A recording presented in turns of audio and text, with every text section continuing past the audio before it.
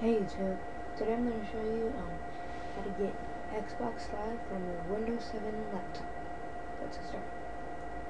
So first you're going to want to go to the Network and Sharing Center.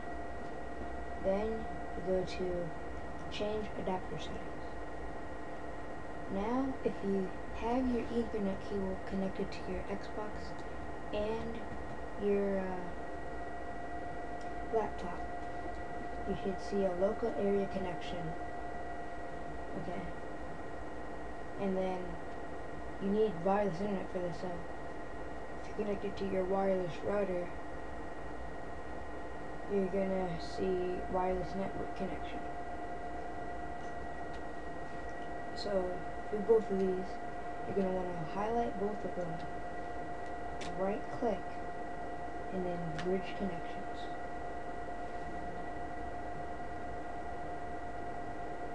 See how it's making a network bridge?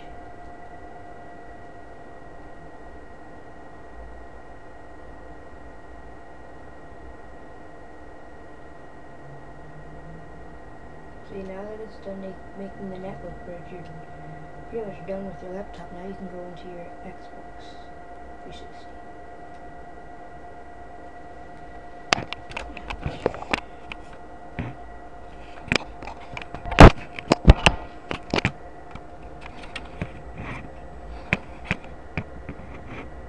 There we go. Okay, so now that we're done with that, gonna wanna go to your Xbox Live account.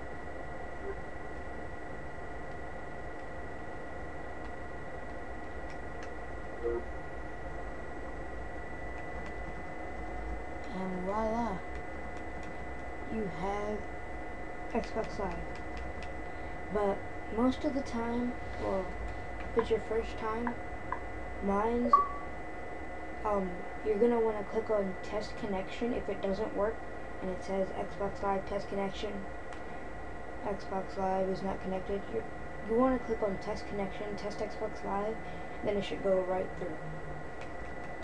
Okay, so thank you for watching.